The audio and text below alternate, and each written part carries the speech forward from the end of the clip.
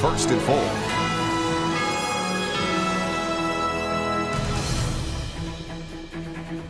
Good afternoon. Thanks for joining us. I'm Kirk Montgomery. First at 4, Republican leaders are delaying a vote on the Obamacare replacement bill because they do not have enough yes votes to pass it. Senate Majority Leader Mitch McConnell had been pushing to get it done before the July 4th recess, but 5 members of his own party have come out as no votes. Some of them think the bill is too harsh. Others say it doesn't go far enough towards repealing the Affordable Care Act. Yesterday's Congressional Budget Office report said the bill would cost 22 million Americans their health insurance. That just added fuel to the protests that have been happening outside the offices of Republican senators like this one in North Carolina. One of the Republican holdouts explained her position.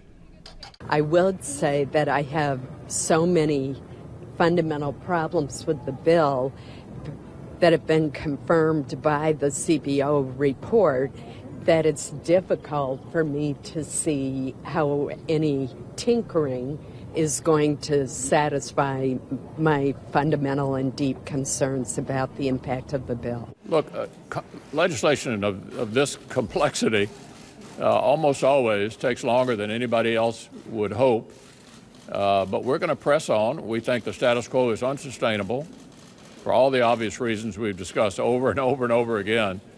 And we're optimistic we're going to get to a result that's better than the status quo. President Trump has invited all Republican senators to the White House this afternoon to talk about the bill. We will have an update on that meeting for you on News 10 at 5 o'clock. USA Gymnastics needs, quoting now, a complete cultural change. That's according to a report on the organization's handling of sexual misconduct. It says all members should be required to immediately report suspected sexual abuse to law enforcement. It also recommends USA Gymnastics ban adults from sharing or even being alone in a room with a minor to whom they are not related. The report says adult members should not be allowed to have contact with the athletes outside of their training and competition times.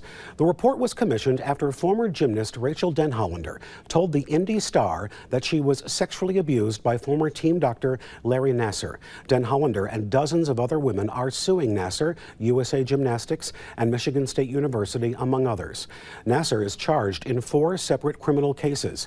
He's accused of sexually assaulting patients in both Ingham and Eaton counties. He's charged with molesting the daughter of a family friend in Ingham County. And he's been indicted on federal child pornography charges. We, of course, will keep tracking those cases for you. The massive cyber attack that started this morning is working its way around the globe this afternoon.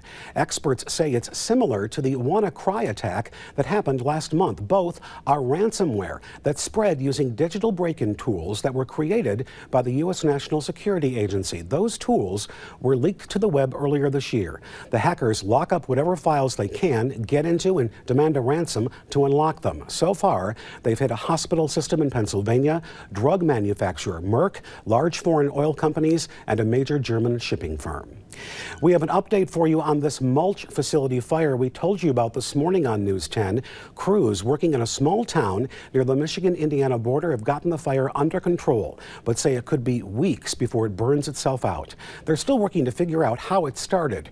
Crews were called to the facility in St. Joseph County yesterday afternoon. One person was treated for breathing in too much smoke.